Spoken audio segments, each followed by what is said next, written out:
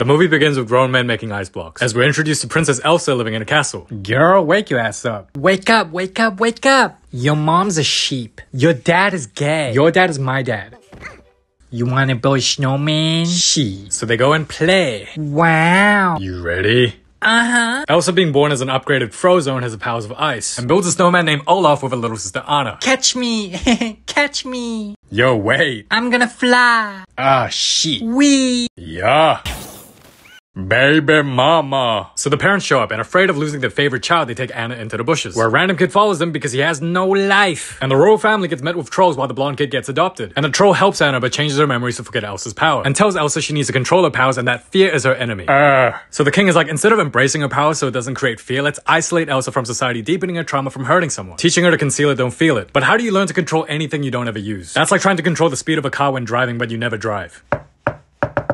야, 이 씨발년아, 문을 안 열으면 뒤진다. 알았노. 아, 나 똥 싼다. 꺼져, 이 새끼야. And as the years go by with Anna growing up, her parents ditch them because they sick of their asses. As Elsa be like, you have to go? We never liked you, Elsa. Only for the king and queen to find the missing people from the Titanic. And with the parents deceased, Anna still hasn't seen Elsa, as Elsa still can't control her powers. Duh. And 3 years later, Elsa is old enough to be declared queen. So for a coronation, the castle gates open for one day, as Anna gets ready and sings a song. Cause for the first time in forever, I'll see my sister and we'll fight. For the first time in forever, I'll get pounded every night. Meanwhile, Elsa struggles to touch anything without turning it into ice, so she decides to wear gloves. Wee! Oof. Hey, we're Ginger. Hi.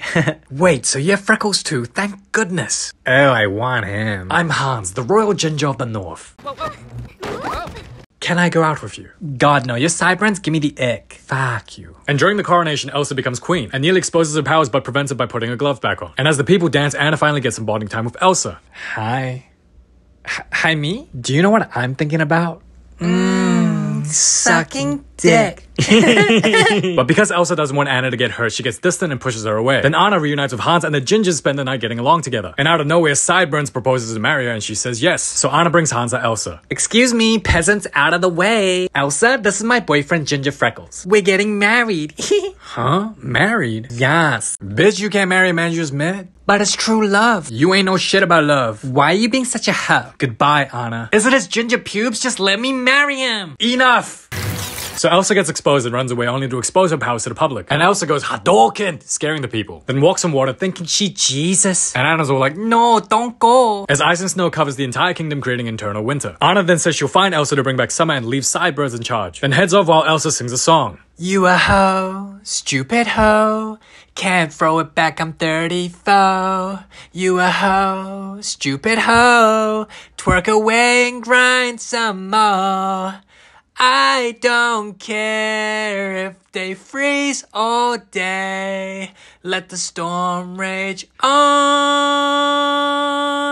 I hope they all suffocate anyway. And during the journey, the horse ditches Anna because it don't like her. So she finds a crib to buy warm clothes and oh look, another ginger. The ginger representation in this film is great, by the way. Anna then meets Brokey Kristoff, who can't afford to buy equipment and gets thrown out of the store. So Anna buys what Kristoff needed, gives it to him and asks him to take her to the mountains. In which he does just that while getting his spit on her face as she vents. You got engaged to someone you just met? Yes, so? You crazy. It's true love. Then a pack of wolves tried making dinner as Kristoff loses his sled in the process. But they reach the mountains and find Elsa's creation, Olaf, a snowman made from Elsa and Anna's childhood who takes them to see Elsa. Back in Arendelle, Anna's horse gets back so Sideburns goes with others to find her. While the Grey Leprechaun plots to kill Elsa. So Anna and friends make it to Elsa's crib and tells Elsa to come back home. And tells her, it's cause of you we have the eternal winter. So Elsa's all like, I should have been adopted, and panics. Then launches ice out of her titties and hit Anna in the heart. And instead of apologizing like, oops, you're going to die now, she creates a snow monster and kicks them out of the crib. So Anna gets feisty, which only makes things worse. Don't come back. So Anna's like, we all die tonight. But they all somehow survive the fall without a broken bone. Oh. Kristoff then takes Anna to his family for help while Elsa has a breakdown. When they arrive, it turns out his family are trolls that tries getting Anna and Kristoff married. But Anna's condition gets worse as she's told only an act of true love can thaw an icy heart. The trolls suggest a kiss because they're trolling, so Anna goes to Sideburns. And if she takes too long, she'll be frozen forever. Meanwhile, the ginger finds Elsa's crib and gets attacked by the Snow Cutie. And Elsa's like, oh my gosh, stop chasing me. As they try killing Elsa while Snow Cutie takes a fall. Bijung, you bitch. Bijung, yo, take this ice, shawty. Elsa, in the name of the ginger, please stop. Nah, she gon' die. No. Bijung, crack. Ah, shit. Where am I? I'm a slave. Meanwhile, Kristoff brings Anna back to get kissed by another man, which officially makes him the biggest simp ever as Bro then leaves. Anna then gets to Hans and demands a true love kiss. Elsa froze my heart. Only you can save me. Ba-da-ba-ba-ba. Oh man, who's gonna ever love you? You always gave me the ick. What? You see, I never liked your freckles. You son of a bitch. No, you're a bitch. 이런 개새끼. Who's your daddy now? Bye.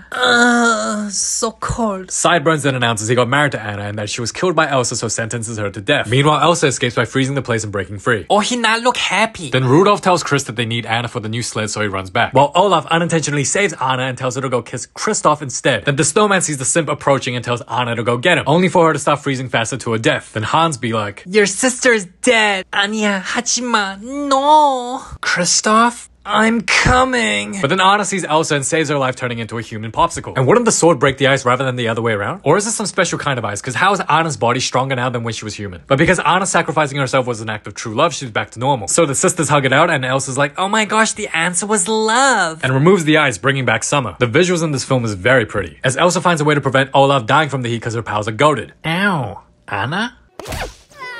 With Sideburns in jail and Leprechaun taken away. Anna gives Kristoff a better job and the best sled, while he gives her something else she can ride on. Fortunately, Elsa gets accepted by the public as she makes an ice rink, and has a happily ever after with Anna. Genuine question, would y'all watch non-animated films commentated? Do let me know in the comments below. Thank you so much for watching. It's been your boy KC, and yeah, till next time.